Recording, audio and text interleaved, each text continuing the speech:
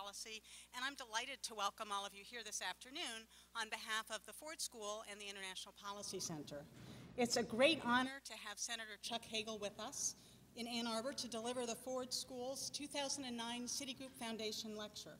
Just last week, we were very pleased to welcome Nobel Prize-winning economist Paul Krugman to campus, and for us to have two such prominent visitors within a week of each other has just been wonderfully exciting. And we're again thrilled to welcome many of you back to join us. The Citigroup Foundation Lecture Series was made possible by a gift from the foundation several years ago in honor of President Gerald R. Ford, and we're extremely grateful for the Foundation's generous gift, which enables us to bring such distinguished policy thinkers and leaders to our campus. Senator Hagel is one of the nation's most important and influential voices on international affairs and on foreign policy. He's currently a distinguished professor at Georgetown University and the University of Nebraska at Omaha. He is also chairman of the Atlantic Council and a member of the Secretary of Defense's Defense Policy Board. He's the author of a recently published book called America, Our Next Chapter. Senator Hagel stepped down from the United States Senate in January of 2009 after serving 2 terms representing the state of Nebraska. While in the Senate, he was a senior member of 3 key committees: the Senate Foreign Relations Committee, Banking, Housing, and Urban Affairs, and Intelligence. Before running for Senate, he had a very successful career in the private sector. He was president of McCarthy & Company, an investment banking company in Omaha, Nebraska, and in the mid-1980s, he co-founded Vanguard Cellular Systems, a publicly traded corporation. Senator Hagel's thinking about foreign policy has been informed by his own combat service in Vietnam, where as a 21-year-old enlisted man, he spent the year of the Tet Offensive leading an infantry squad, and he earned 2 Purple Hearts during this time in Vietnam. Throughout his career in public service, Senator Hagel's voice has come to represent the sort of politician who can reach across the aisle. His time in the Senate and his work since has been characterized by civility, moderation, pragmatism, and a non-ideological approach that enables him to forge partnerships on issues that matter to American lives. He's also been very generous with his time for us already, and we're very grateful to him for what I understand was a lively and informative discussion with some of our students. I couldn't be more pleased to welcome Senator Chuck Hagel to the podium.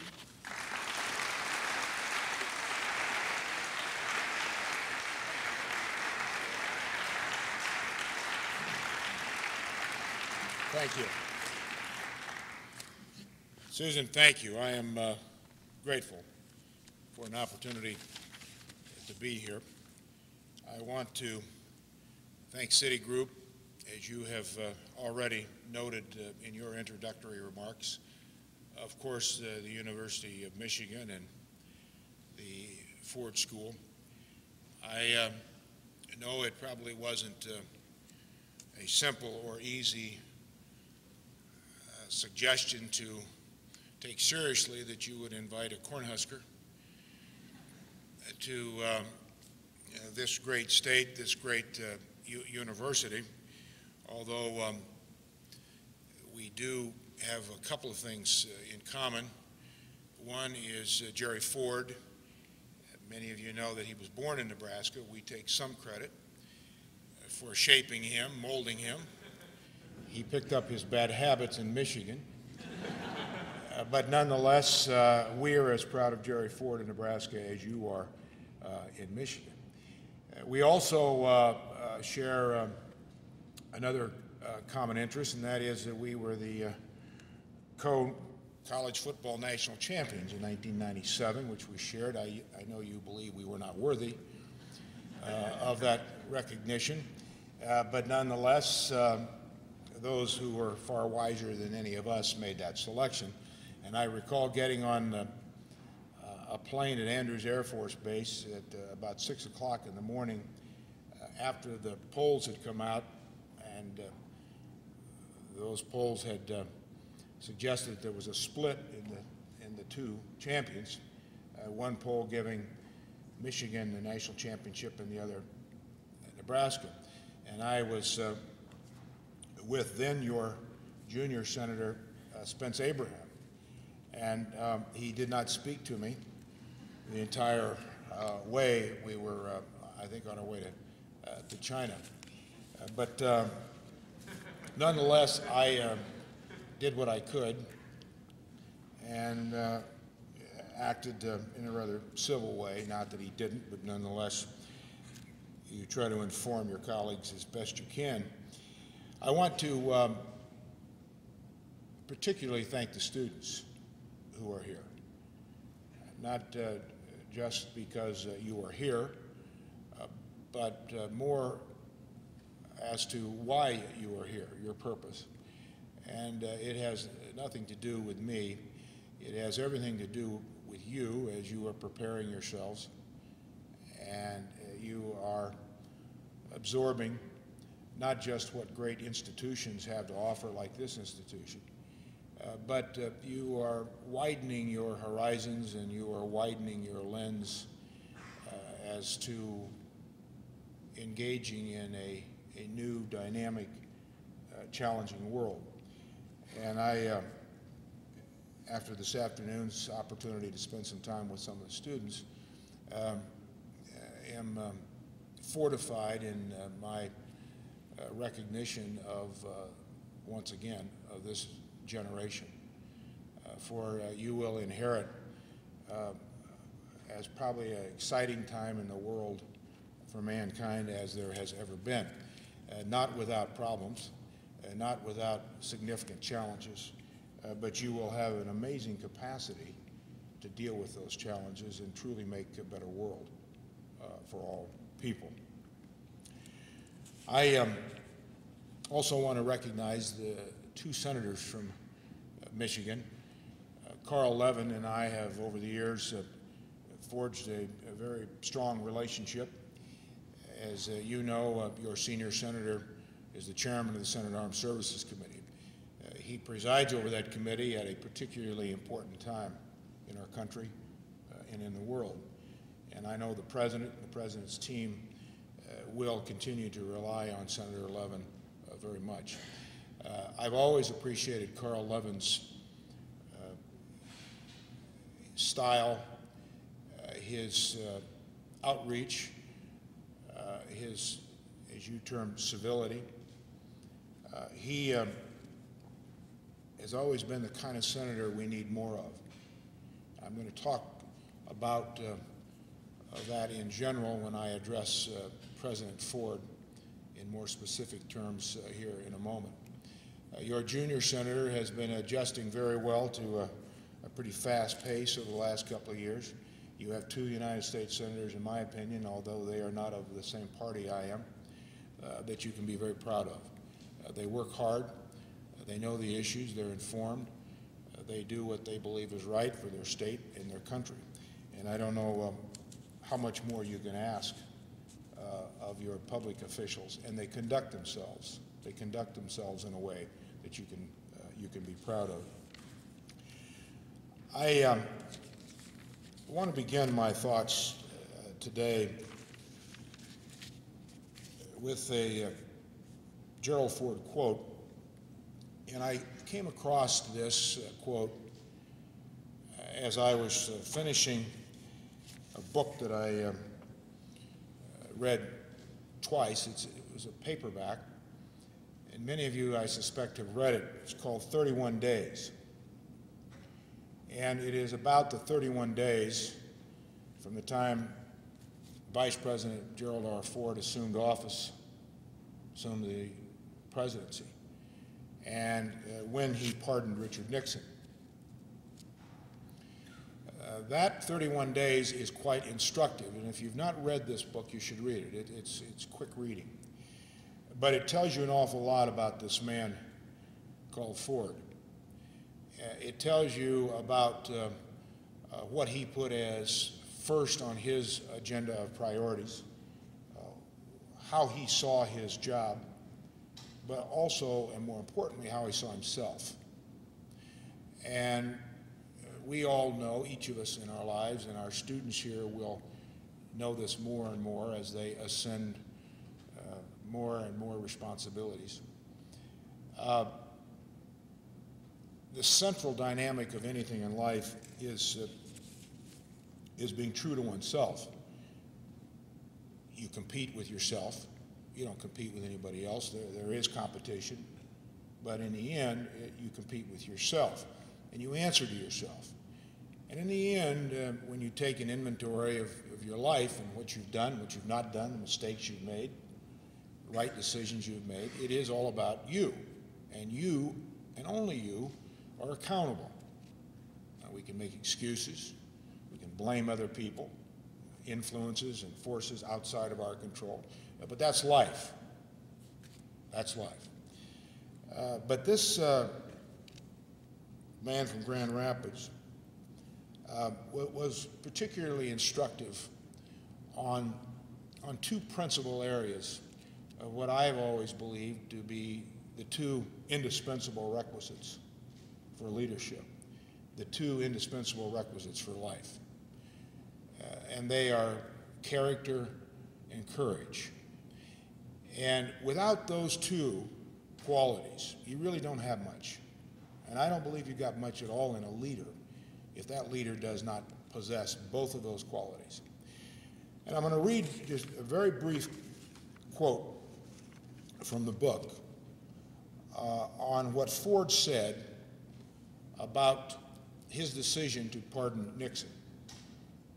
And it is, of course, a very small part of the prelude that leads up to the last chapter.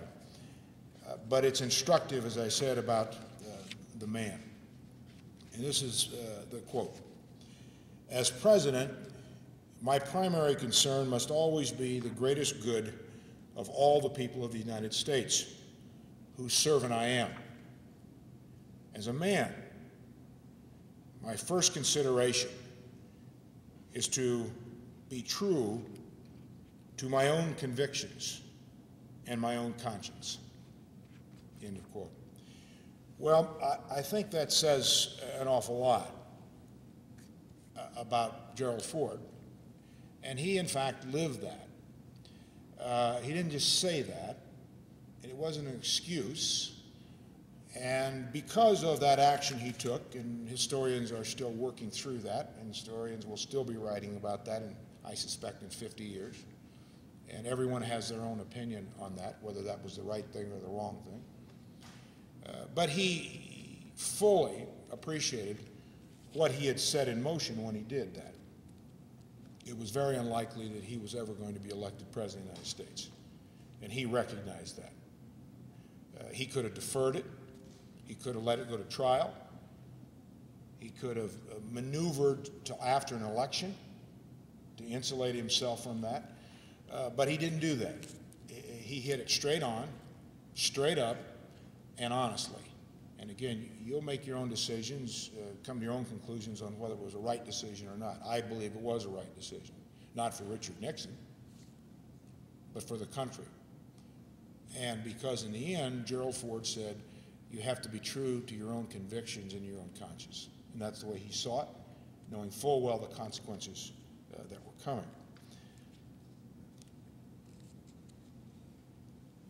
In a world that we live in today, which is as complicated, as interconnected, as combustible as it's ever been, with very little margin of error. A world of 6.5 billion people, soon to arrive at 8 billion. Character and courage and wise, steady leadership are required more than I suspect any time in the history of man. Now, I haven't been around for all of it, but even as a United States Senator, I read occasionally.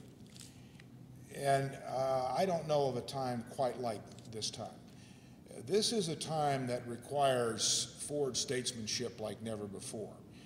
This requires a weaving into our process, into our politics, into our decision-making, into our national character, into our leadership, into the optics that the world sees of us, forms an opinion of us based on their optics, not our optics looking out, but reversing those optics. And so people of the world look at us and say, what kind of a country is this? We have great issues to define. We have great issues to settle. We are engaged in great debate today over two critically important issues. One is the future of health care. You will decide where you come down on this, as you should. But make no mistake, this is one of those issues that has very significant long-term consequences. If for no other reason, then we have entitlement programs in this country called Social Security, Medicare, and Medicaid that are essentially unfunded and will go unfunded. And for these young students sitting out here today, they will be required to finance these systems. And the latest GAO numbers over the next 75 years on these three programs alone, the unfunded liabilities that those programs represent, they are now in law. We're obligated as citizens, as a government, to fund those programs. If no more programs, new programs are in place, over $50 trillion in unfunded liabilities is what those three programs represent. Now that means that we have obligations of over $50 trillion over the next 75 years that we don't know how we're going to pay for them. We don't know where the money's coming from. Healthcare is the core of that. So this is a big debate. This is an important debate. And if we would have had in the middle of this debate, as it starts to wind down, a Jerry Ford, someone who was always focused on building a consensus to govern, building a consensus to reach an objective. There are partisan differences, philosophical differences. There should be.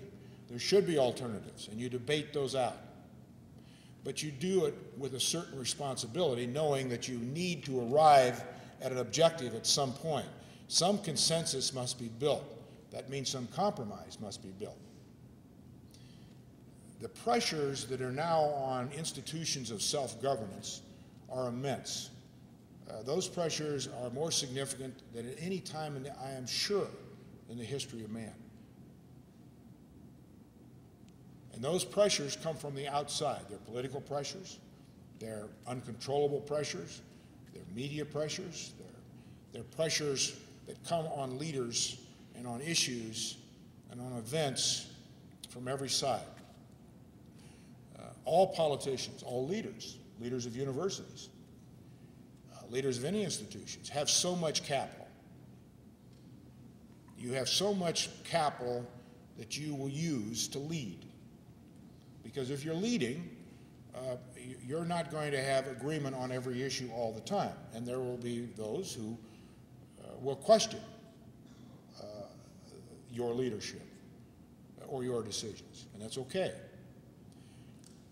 But that political capital is finite. You use it up. And so today, as we see the institutions of self-governance try to find a solution, or at least some accommodation, or some resolution to some of these great issues, we're finding that we are essentially paralyzed. It is a raw partisan political paralysis that has struck our system. Whose fault is it? Well, it's everyone's fault. It's the Democrats' fault. It's the Republicans' fault. It's our citizens' fault. It's not the fault of the system. It's not the fault of the process. It's our fault. Leadership does matter. Leadership matters. And at a time when our nation in the world requires steady, strong, wise leadership, I fear we are failing ourselves as we see a political system constantly debased and defined down to the lowest common denominator of negative political campaigning. The leaders, the politicians, have to take responsibility for that. Those running for office, the candidates, need to take responsibility for that. It's not good enough to say, well, gee, I didn't know my television guys were going to put those ads on against my opponent. I didn't know that. Come on. Of course you did. Accountability. Responsibility. We have drifted, I fear, in a way that we have come loose of our moorings in a standard of expectation in our leaders. Jerry Ford never let that happen. He never let that happen. Now, Jerry Ford was not perfect. No one that I've ever met is. We all make mistakes. These are big issues. You can't defer the big issues. You can't study them and then come back in a year or two and say, well, maybe we'll try this. Second big issue that's going on in Washington today is President Obama and his national security team's analysis of Afghanistan. What should we do? It is my sense that what's going on now is the wisest, the most responsible course of action. If for no other reason, then it's critically important to question assumptions. What are the assumptions here? Is this a campaign against terrorism, against insurgency? Is it counterinsurgency, counterterrorism? Is it nation building across southern Asia? How do we factor in Pakistan, which surely is connected to anything that happens in Afghanistan, and certainly the future of Afghanistan? What real threat does that present to us? Is the smart, wise way to do that to bog down large armies in historically complicated areas of the world, or not? The point being to review your reference points, review your larger frame of reference as to why we're there. Today marks the 8th anniversary of our invasion of Afghanistan. Within 6 months, our time in Afghanistan will surpass the 2 longest wars America has been in. Vietnam has been the longest. The American Revolution was the second. Right now, Afghanistan's third. In 6 months, Afghanistan will be the longest.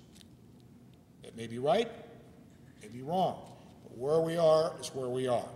So the president taking time to try to work through this, to try to find the best solution and resolution and policy for our interests and all the collateral interests that always encompass these, our role in the world, how people see us in the world, the region. This is a tough area of the world. On one side of Afghanistan, you have Iran. The other side, you have Pakistan.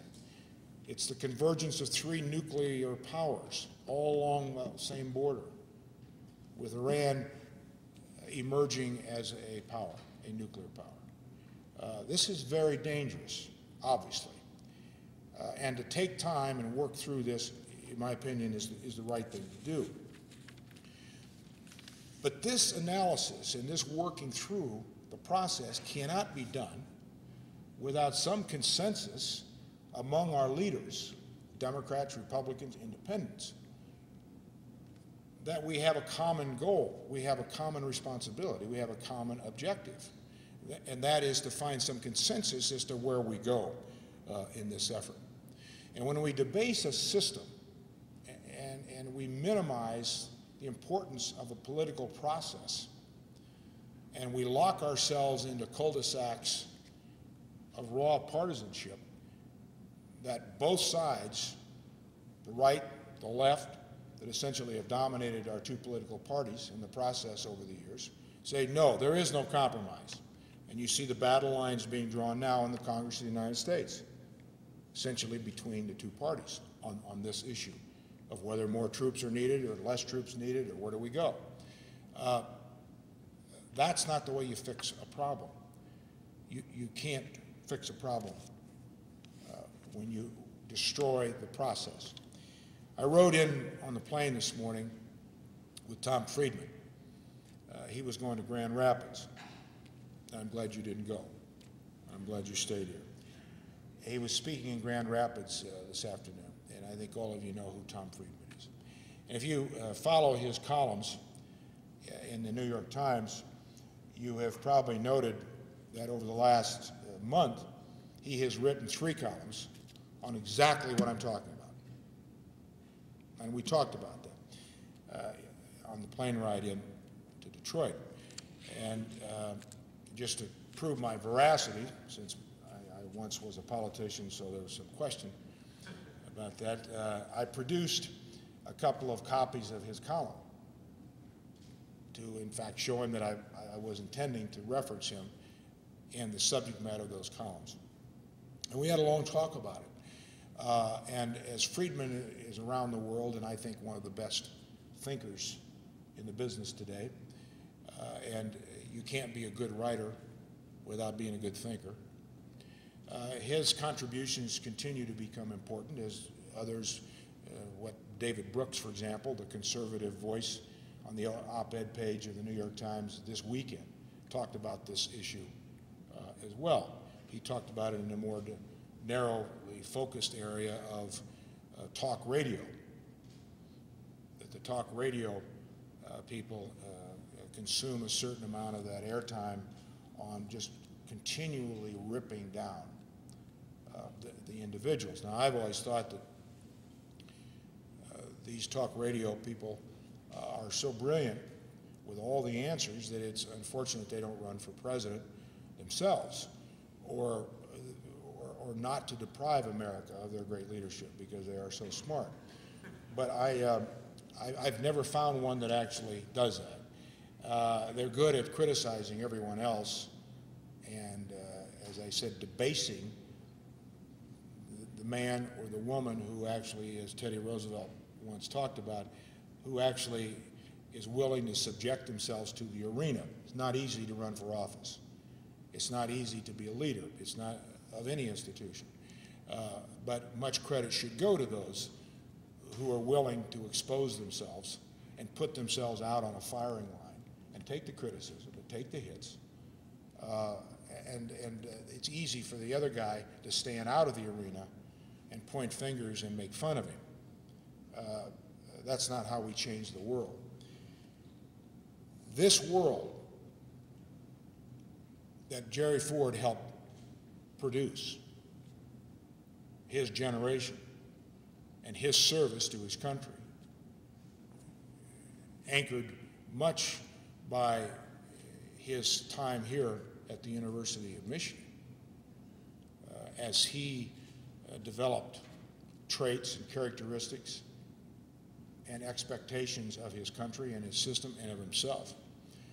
World War II, and then went into elected office, public service in the House of Representatives, and then president, vice president, president. He, in his generation, essentially built a new world order after World War II. And that World War II, post-World War II world, that world order was built around what I refer to as coalitions of common interest. They built institutions, all imperfect, all flawed, but they built institutions that were anchored by and centered around common interests. The United Nations, NATO, General Agreement on Tariffs and Trade, which is now WTO, IMF, World Bank, dozens of multilateral development institutions, banks, all built around that common premise of you define your relationships based on your common interests. You cannot define relationships based on differences, if for no other reason than those differences, and we have differences, and we're going to continue to have differences.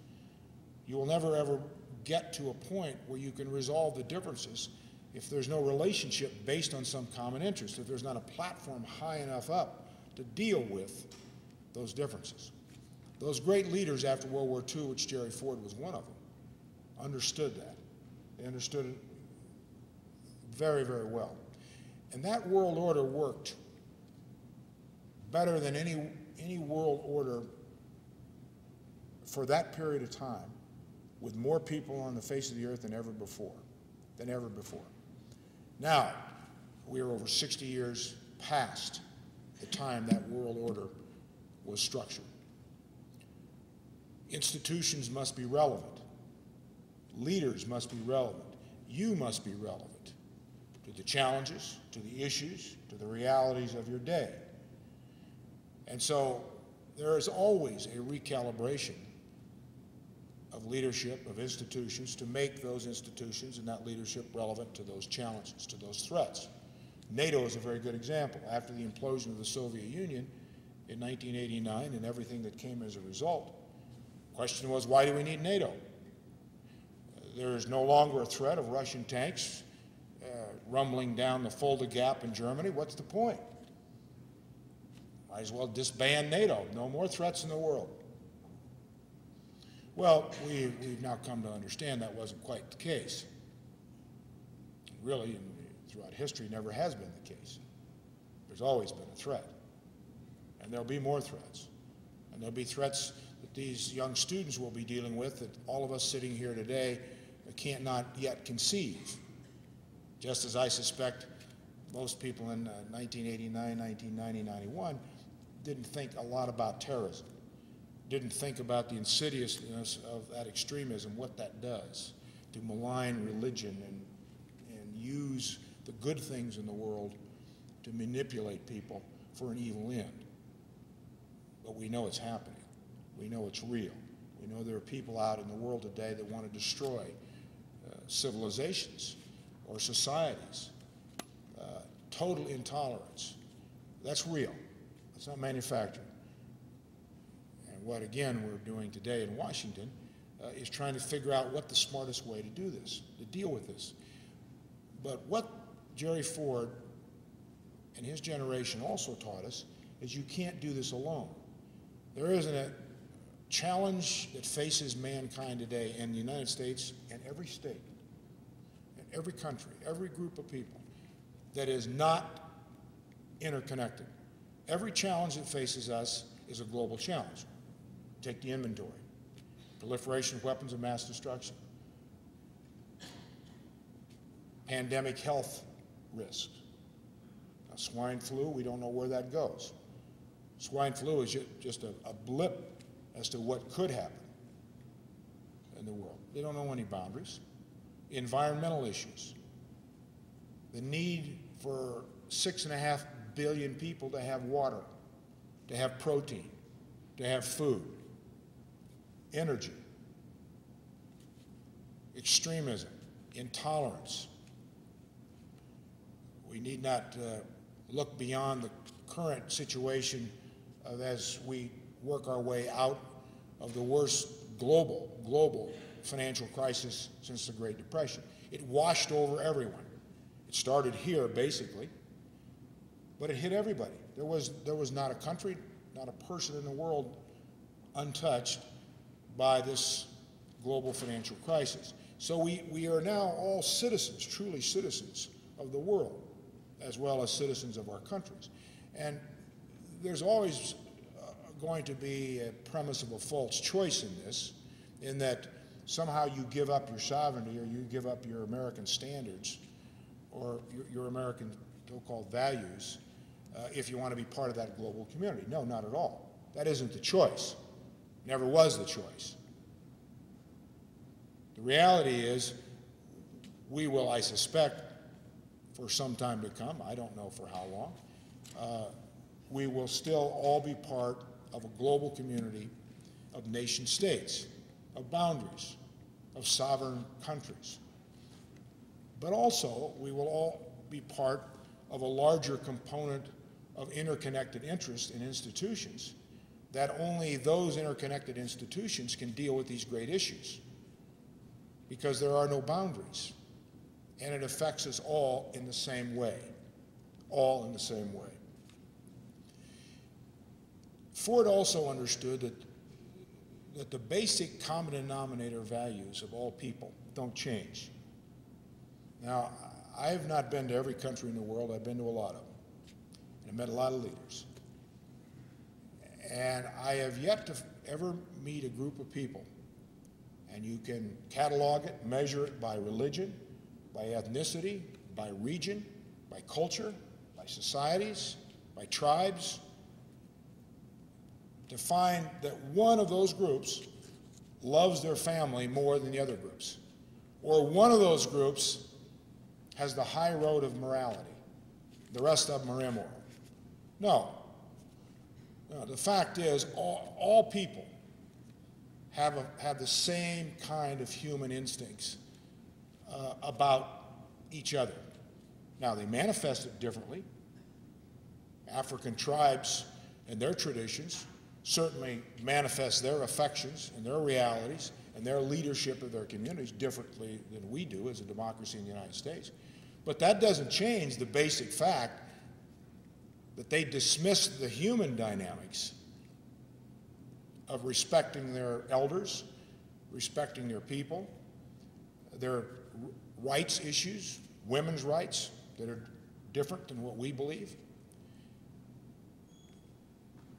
And we must understand that in order to deal with all these differences and accommodate these differences, that we have to show those same common denominator elements of what we value most: respect for others, because we appreciate and certainly demand respect.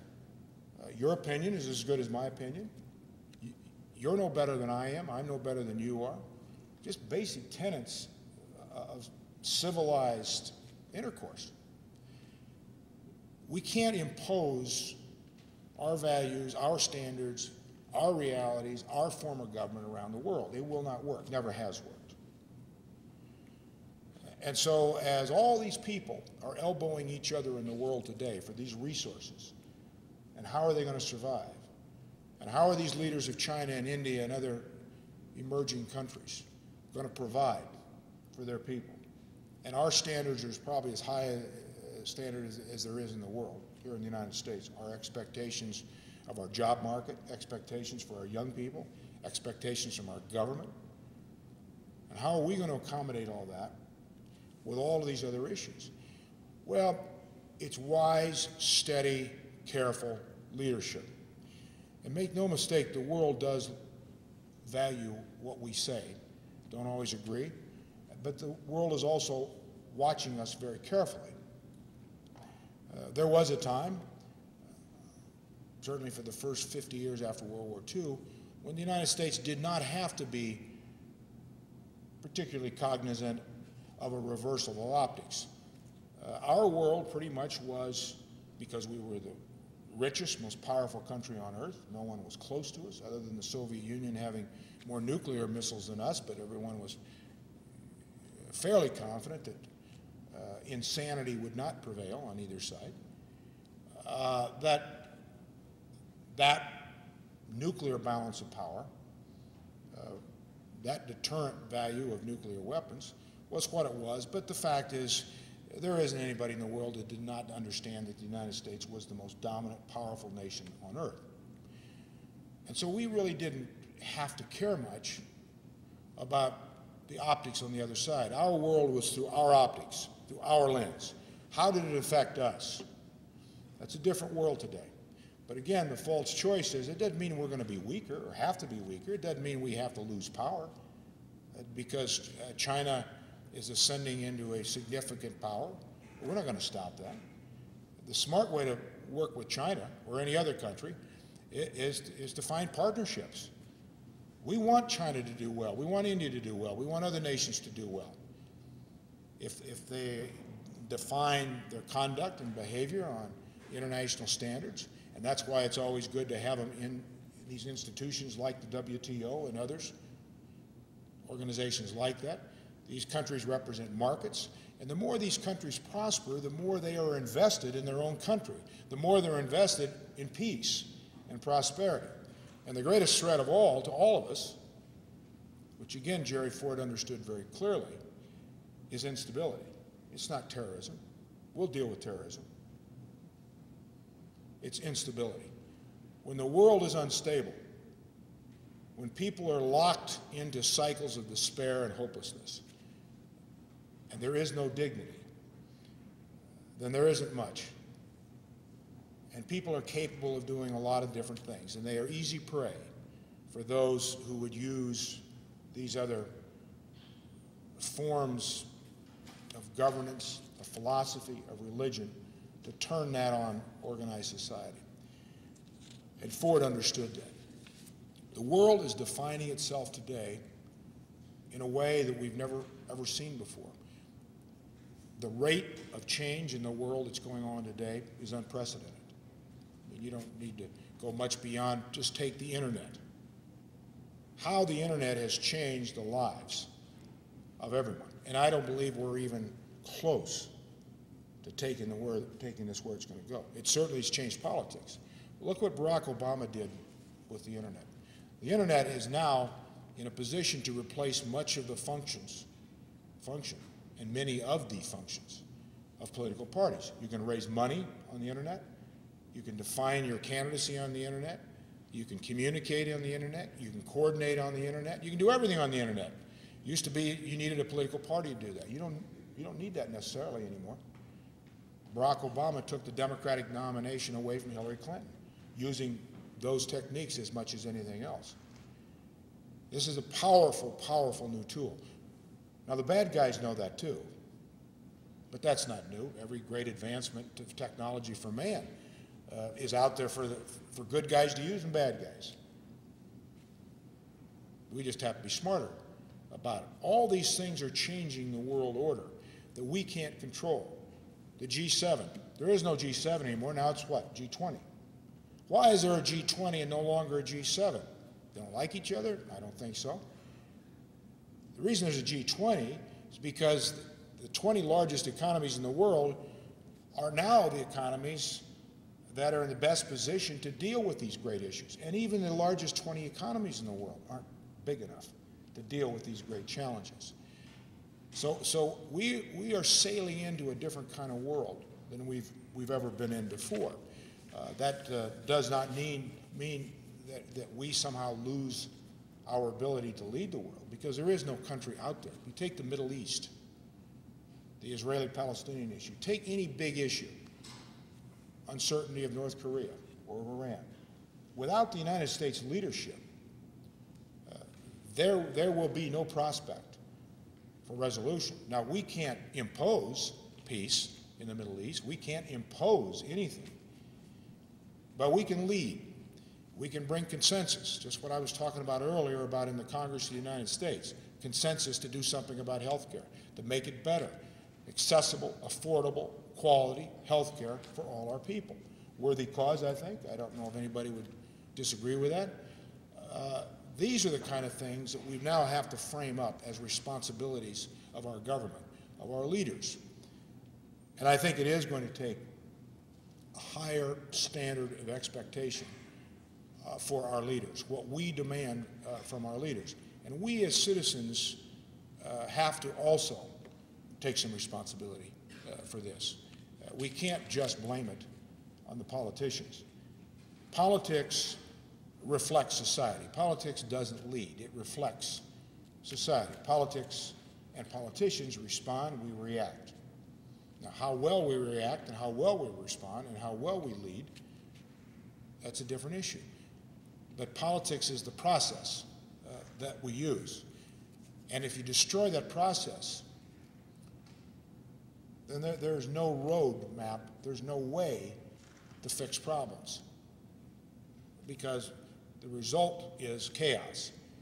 The result is not being able to structure a system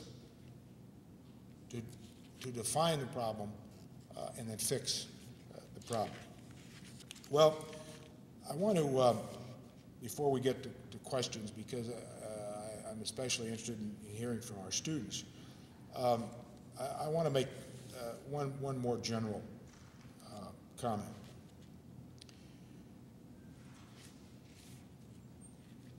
The world that we live in today, whether you like this world or not, is the world that we have. And with all the challenges, with all the responsibilities, and all the real threats, there's another element of this larger frame of reference that occasionally gets missed, and that is the capacity that we have to not just deal with these great challenges, but to actually do something about them.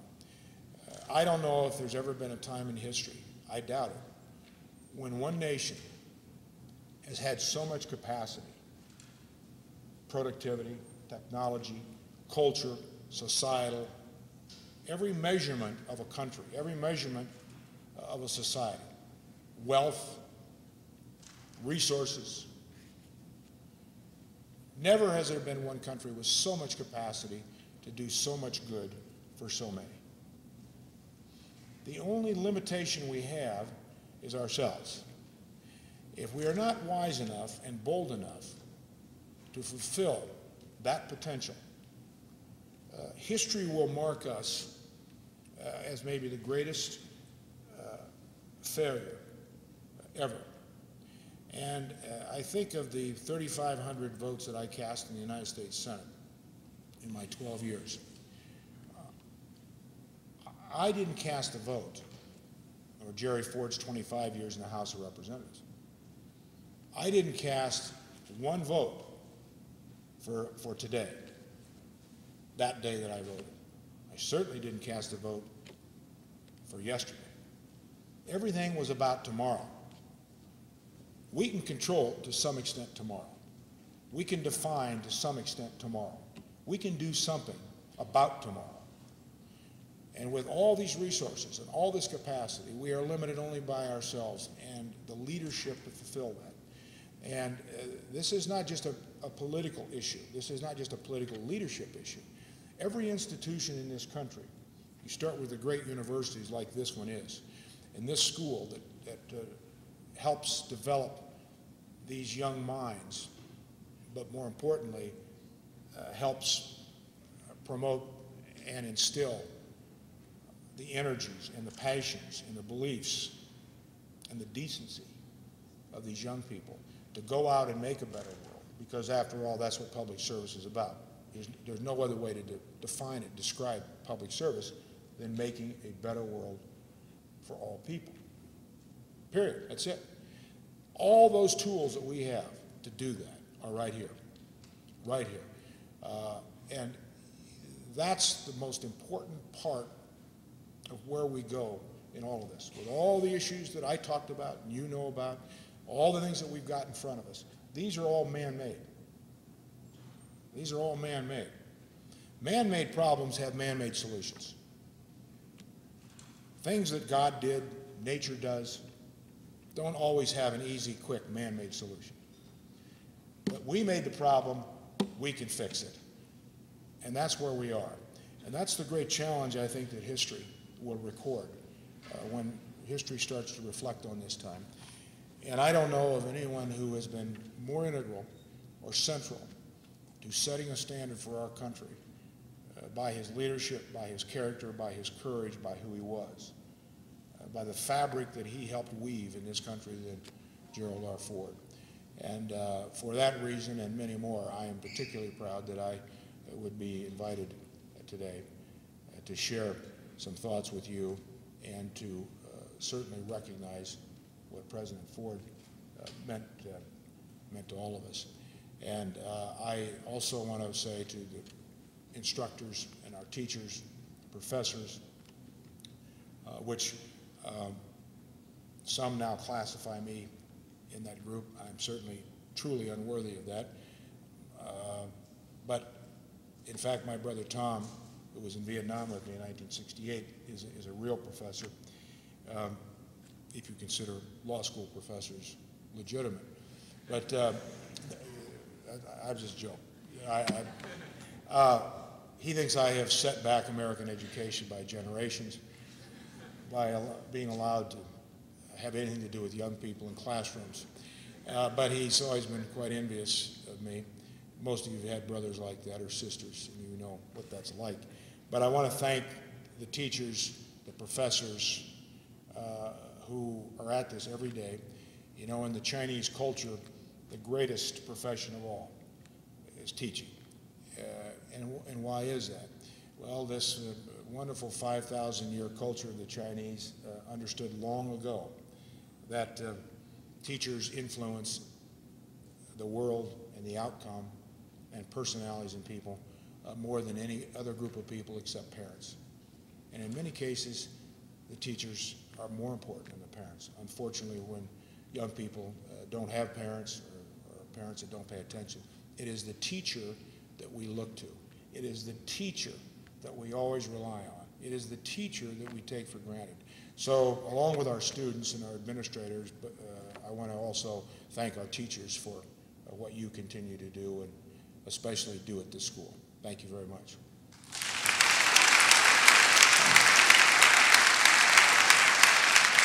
Thank you. Any questions?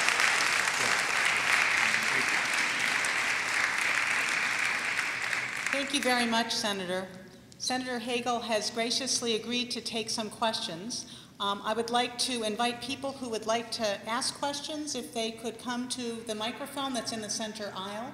And I'd also like to ask people if they could be brief so that we can allow more of you to be able to ask a short question. Thank you. And I'll be brief with my answers. Senator, thank you for coming. My name is John Slumrod. I'm a senior here.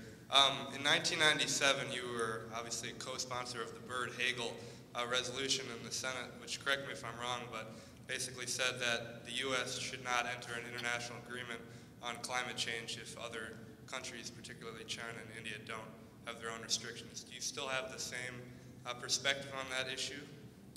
The Byrd-Hagel resolution, which was passed in August of 1997, which you correctly note that I was the co-sponsor of with Bob Byrd from West Virginia, said two things.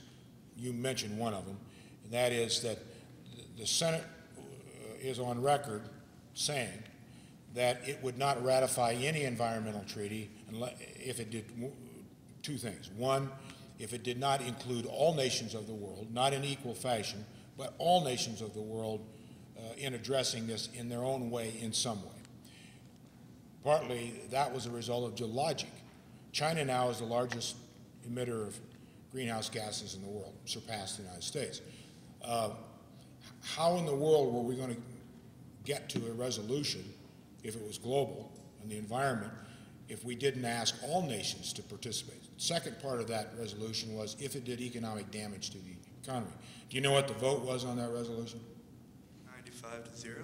Yes, and 95-0. And I was in Kyoto at the time, and when they voted on it, and Vice President Gore came in and signed it. But President Clinton never submitted it to the Senate. And unfortunately, what happened with it, well, the reason he didn't submit it, because he knew that the Senate 95-0 was on record saying that they'd vote against it. But I always thought there was a little dishonesty in that. And what happened was, because if you believed in something, you signed it, why wouldn't you bring it forward to the United States Senate, where constitutionally we have the responsibility to debate it, at least debate it. Let the American people hear both sides of this. But we never saw that happen. Unfortunately, what happened in 2000, when you had Bush and Gore running, is Bush took a very strong position anti-Kyoto, and of course Gore was the one who signed Kyoto, and therefore there was no middle ground or consensus to, well, where do we go from here? And unfortunately, it has cost us time, it has cost us credibility. I was asked in the spring of 2001 with the new Bush administration to come brief the President, the Vice President, and the Cabinet on what my thoughts were on what should be the position of the new Bush administration on an environmental protocol. And what I did, and the President wasn't there, the Vice President was there, and I think all the Cabinet was there. What I did say in about a 45-minute briefing to the Cabinet was I thought the Bush administration should come forward with an alternative environmental proposal that they could table at the UN General Assembly in September of 2001. Well, we know what got in the way partly was September 11, 2001, but I don't believe the Bush administration ever had any intention to go forward. Certainly it didn't happen in 8 years. Now, there were pieces that they did, but never a larger context of a treaty. And the reason that I felt strongly about that is because, first, I thought we, the United States, did have some obligations and responsibility in this area, and that we couldn't just walk away and say, well, we don't like that one, and then never hear from us again. That was hurting us terribly with our allies around the world, and it was not in our interest to do nothing. So that's a little bit of an embroidered part of where we are. I still believe today that the Kyoto Protocol didn't work, doesn't work, would never work. and I hope we'll be able to come up with something in Copenhagen in December that is far more realistic, because we do need to do something about this. Thank you. Thank you. Senator Hagel, thank you very much for coming today. You talked a lot about partisanship in Washington and how we need people who are more bipartisan, who are willing to form compromises and work across the aisle. With the recent death of Senator Kennedy, we heard a lot of commentators talk about how he was the last senator to represent the older age of the Senate, where we had a lot of that bipartisan compromise. So my question to you is, why do you believe the United States Congress and Washington in general has become hyper-partisan, and do you think we can return to an age of bipartisanship and compromise? Well, let me start with Senator Kennedy. Senator Kennedy represents a tremendous loss for the institution of the United States Senate, regardless of whether you agree with him or not, whether you like him or not. That's irrelevant. This is a man who believed in the institution, who always tried to make the institution better, and he strengthened the institution. He read Alexander Hamilton's papers. And you bright students, I'm sure, have all read the Federalist Papers, probably 3 or 4 times. The Federalist Papers are the implementing documents of the Constitution. You all know that. And especially 2 or 3 of them, I think 89, 87, 88, something like that, are about the Senate. How should the Senate work? Why is there a Senate? I mean, you all know the basics on why we have a Senate. Kennedy was one of those who really strongly believed in the value of that institution within the walls of what goes on, that no one person was bigger than the institution. No one president is bigger than America. No one individual is bigger than anything. You remember the great de Gaulle quote, "Graveyards are full of indispensable men." That's it. And he's a great loss, Kennedy is, to this country, I think, too, by the way. I left the Senate in January of this year with some of those kind of people. John Warner, World War II generation, Pete Domenici, some of those who really understood the institution and the responsibilities of the institution, and responsibilities as us as custodians and fleeting stewards of the institution. I do think it's generational. I do think it's generational. We only have about two maybe World War II veterans left in the Senate.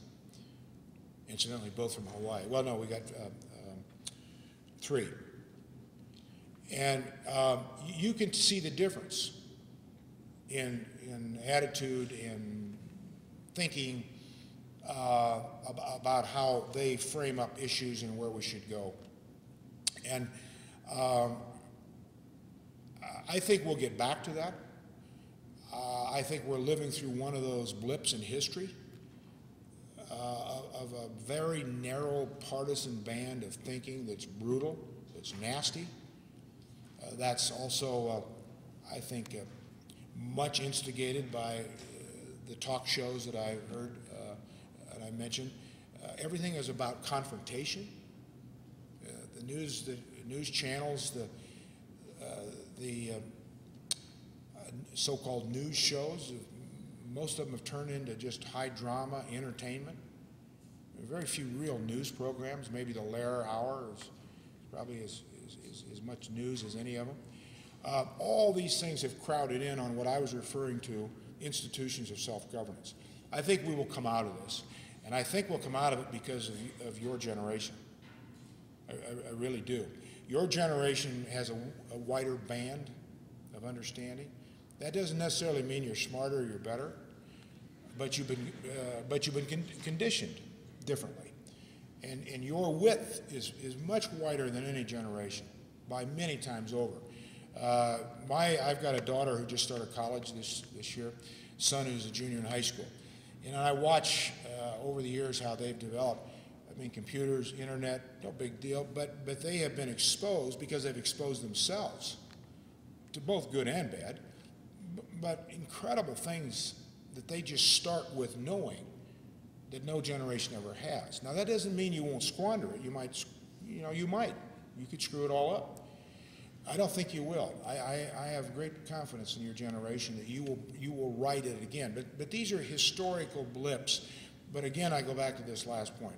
We're living in a time when there's little margin of error. You can't recalibrate screwing up big decisions like you used to be able to.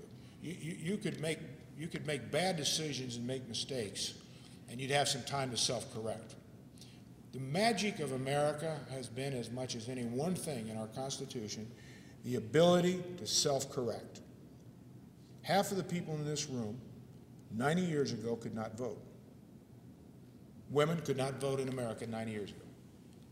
We fixed that through a constitutional amendment. Unless you were a white, male landowner, when this great republic was formed, you didn't have all the rights.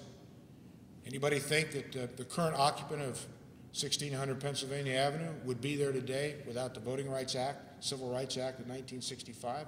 I doubt it. I doubt it. We can self-correct without killing each other. We can self-correct without going to the streets and having a revolution. That's the magic of America as much as anything. That's what we need to seize on. Using that self-correction process, I think your generation will get it. But it's a loss to the institution when we lose people like Kennedy and Warner and those people. But that's life. No indispensable men or women. Thank you. Hello, Senator Hagel. Thank you for coming. Based on what you were speaking before in regards to the hyperpolarization with both of the parties, almost the indoctrination, the strict party lines that both sides of the aisle are starting to go down, if you were to run again, and I realize it's a very big if, would you identify yourself or run more as a moderate Democrat, as a conservative Democrat, or as a moderate Republican? I would run as Chuck Hagel. I always have. And I've been affiliated with the Republican Party philosophically. When I first cast a vote, as a young 21-year-old sergeant sitting on top of a tank in the Mekong Delta in 1968, my first vote, I voted for Dick Nixon, and for the Republican running for the Senate, and the Republican running for the House in my district in Nebraska.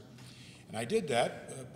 I suppose my father had died when I was in high school. He was a World War II veteran, but he followed politics, and I'm the oldest of 4 boys. My father died when I was 16, but he influenced my thinking, I think, and my grandfather did, Republicans.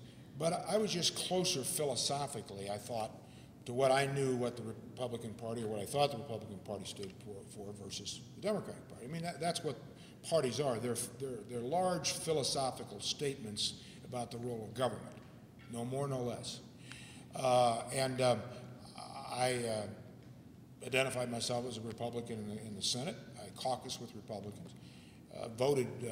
My voting record would be, if you go back and look at my 3,500 votes, it would be clearly, I think, a Republican voting record, so-called, as far as the philosophical lineup. But I crossed the aisle many times, and I've got the scars to prove it. And, but I was never conflicted by that. So if I'd run again, I'd run on my record, I'd run on who I am, and that's the way I'd do it. Thanks. Regarding what you said earlier about your beliefs in people have to look inside and are only accountable to themselves, and if environmental factors are just part of life, do you think that's a uniquely American idea, or does it exist internationally as well? What idea is that? The idea that you can pull yourself up by the bootstraps. Oh.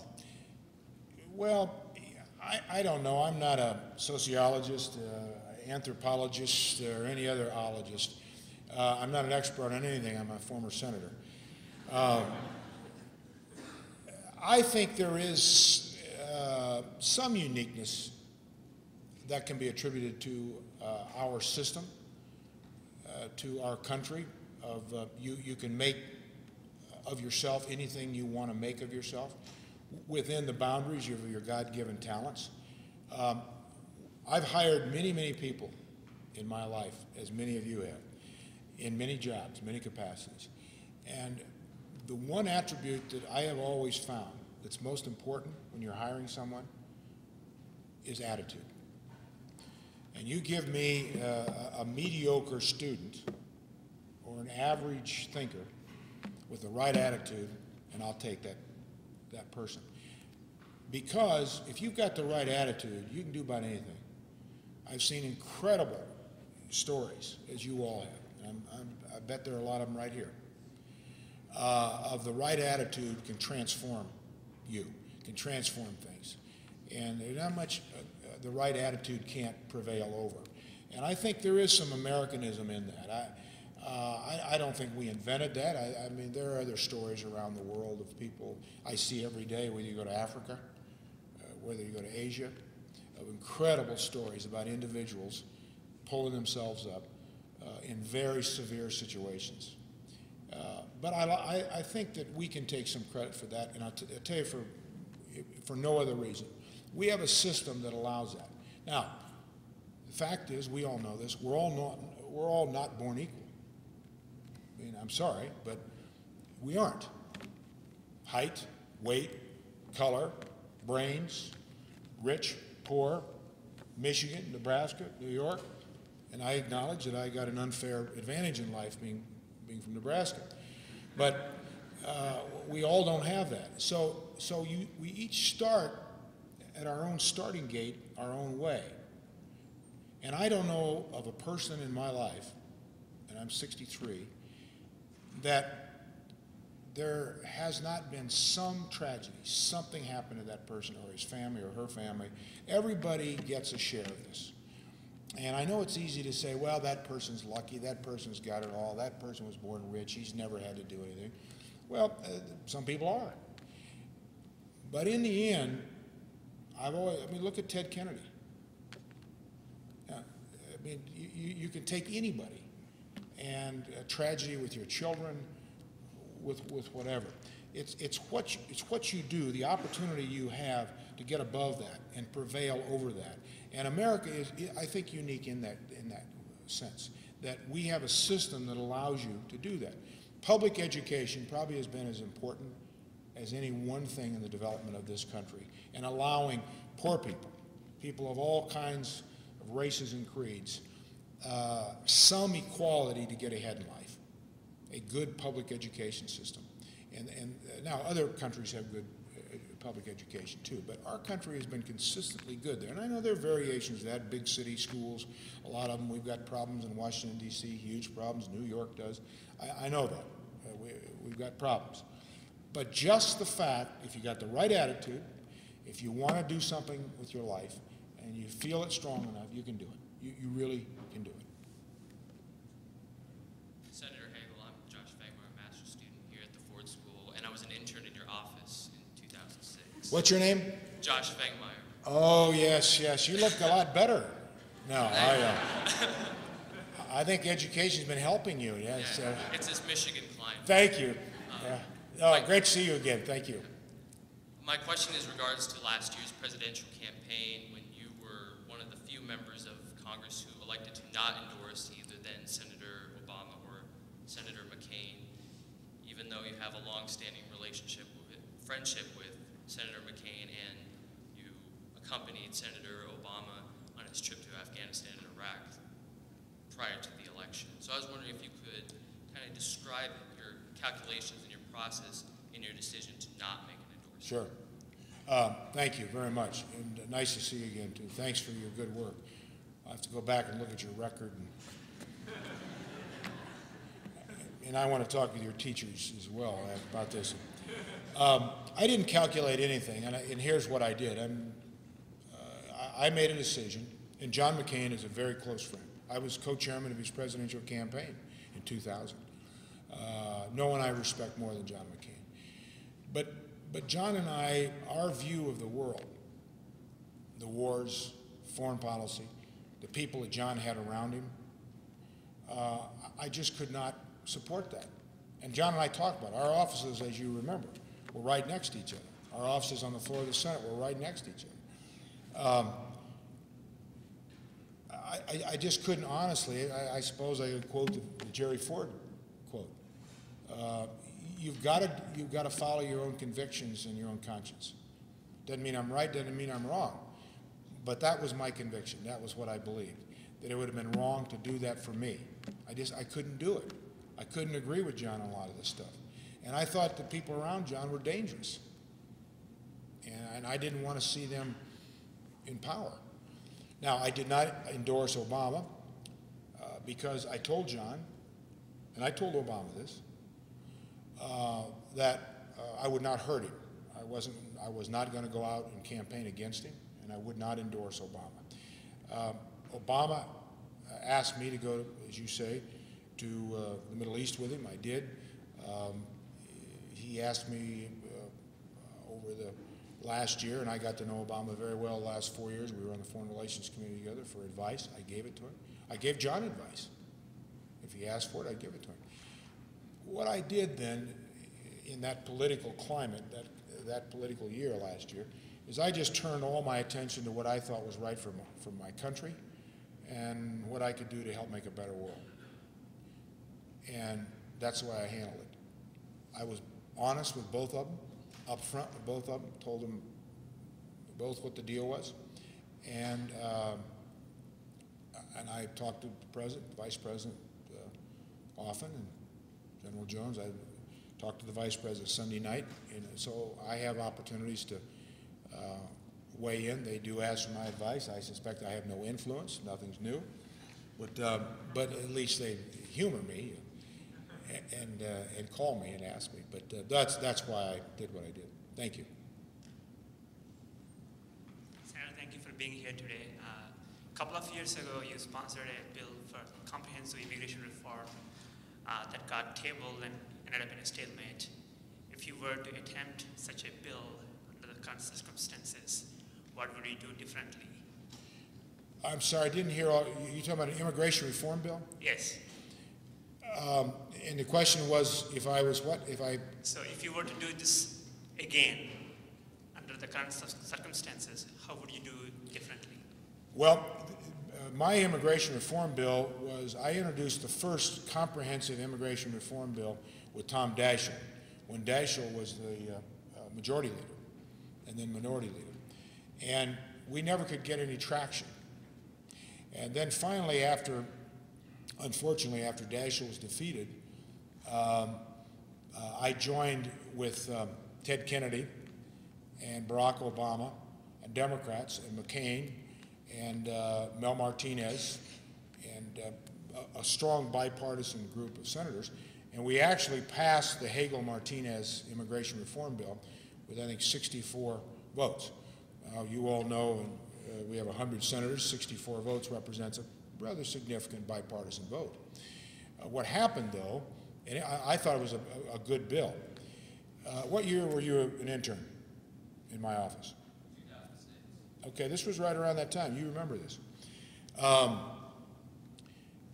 The House of Representatives passed a bill that they said was immigration reform, but it wasn't. It was border security is really what it was. Well, border security is not immigration reform. I mean, you need border security, of course. Any sovereign nation needs to secure their border. And I didn't object to any of that. No one else did. But to try to pass that off as immigration reform was complete folly, was dishonest.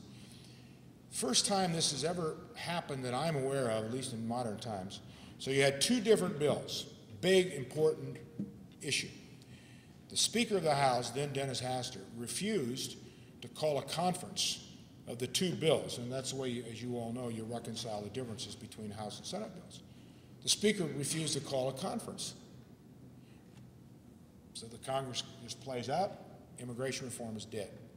And I really always thought that was such an irresponsible thing to do.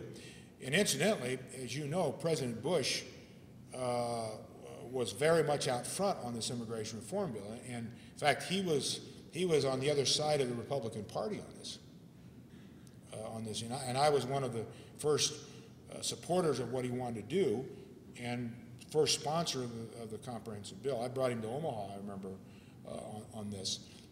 But the Republican Party was against their own president on this. But that's what happened. If I was there today, I'd come back again and try to do it, put something back together. I would expect that with the Democrats controlling the House and the Senate, and Obama knowing where he is because he was a co-sponsor of my bill, that next year they may try to move something on immigration reform. Obviously this year, there's not much time left this year, and they've got a couple of other fairly significant issues that they're dealing with. Thank you. you've talked a lot about establishing common ground, and I was wondering, how do you go about that in what so often seems a polarized society? For instance, we have so many governments that seem uninterested in doing so. Well, I think it's like anything when you're trying to develop a relationship with someone or institutions or whatever the situation. When you talk about common ground, common interests, you find what is important to the other person, and you try to blend that priority or priorities of the other person with your priorities and with this guy's priorities and this lady's priorities and so on and so on. And you can find those kind of things. Healthcare, my goodness, next to water and food and oxygen, I don't know what is more common ground than healthcare for everybody, rich or poor. Everybody gets something. I mean, none of us are going to live forever, I don't think. There's always something. And I don't know really, other than those three things I mentioned, what's more common ground than healthcare.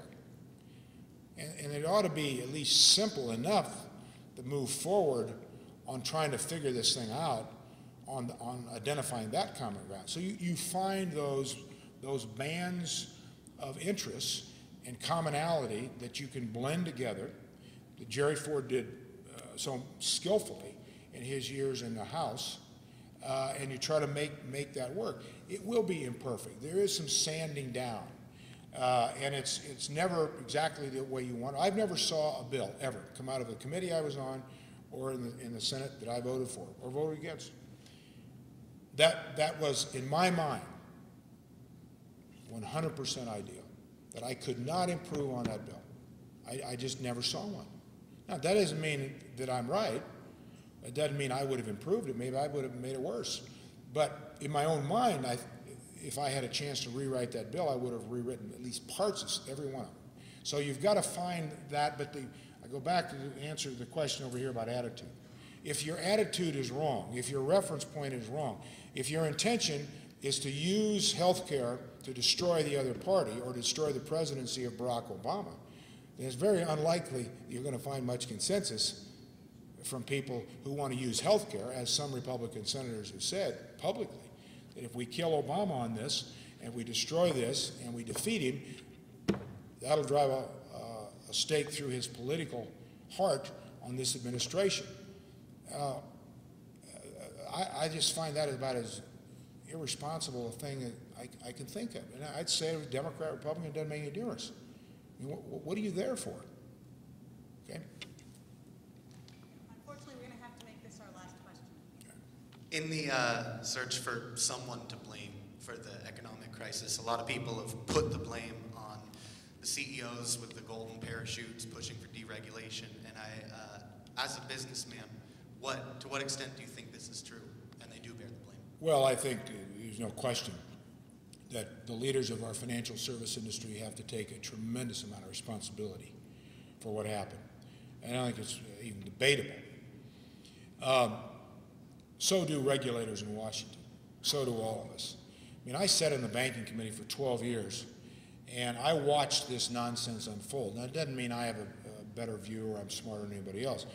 But for example, I watched the ratings agencies that rate the IPOs and rate the stocks for investors, Moody's, S&P, so on, come before our committee, and I asked this question more than once.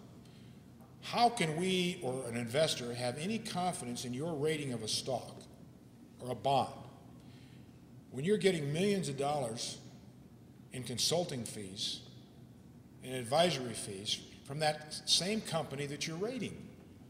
Now, I don't think that's complicated to understand that. Maybe it is. I don't think so. That is as pure a conflict of interest as I can envision. But the culture we allowed to develop, we all did. The media played with it. The media was lazy. The regulators were lazy. I mean, the Bernie Madoff thing, now we know that how many times the SEC investigators looked at Madoff stuff and said, well, maybe a little unorthodox, it's fine. My God, how can he continue to do this? There were so many people that were going to the enforcement division of the SEC and said, this guy's up to something. This is a clear, fraudulent pyramid scheme that you got to do something. Well, I don't know, but he's a buddy of one of the guys up on top, and so on. No, we all have to take responsibility here, and the financial service people certainly do, and I probably would give them the edge on who I would put most responsibility on. It'd be them. And what is astounding to me, and I know many of them, and I'm on some advisory boards of some of these different companies, but none of the bad ones, but is how they are so disconnected, so many of them, from America when they can't understand why Americans are so upset. Why are Americans so upset? I said, well, wait a minute. For most Americans, this is not a complicated issue.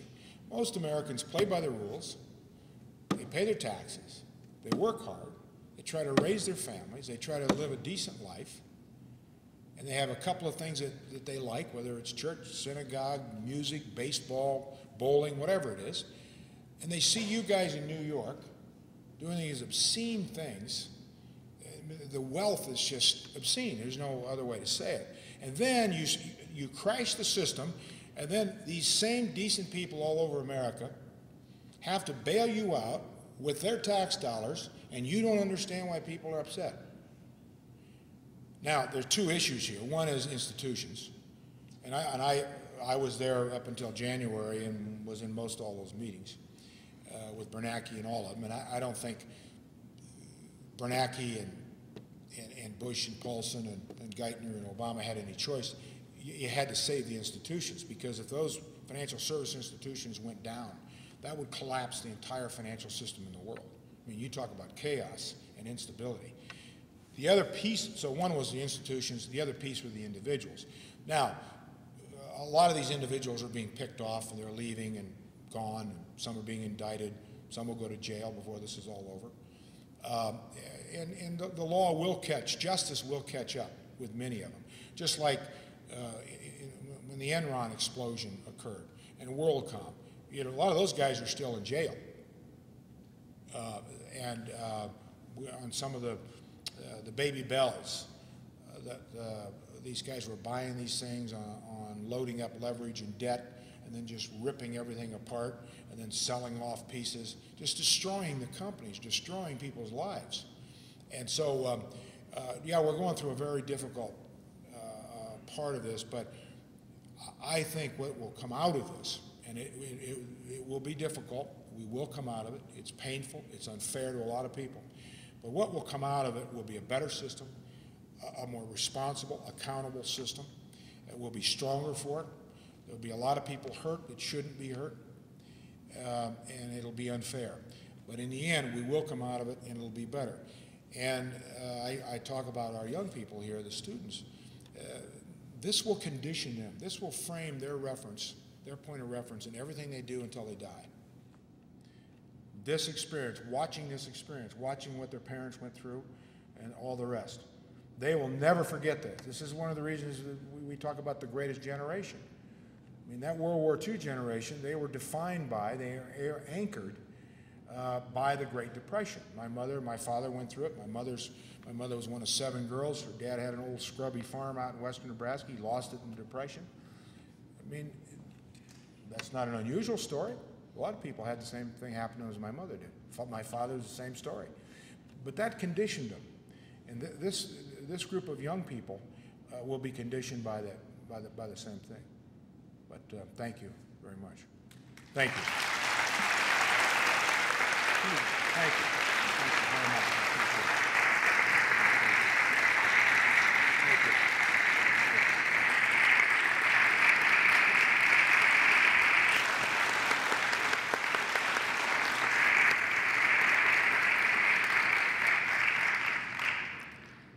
Thank you very much, Senator Hagel, for your candor and sharing your insightful perspectives with us. We appreciate it greatly. I'd like to invite all of you to stay and join us for a reception that'll be held right here in this room. We actually have food and beverages on either side.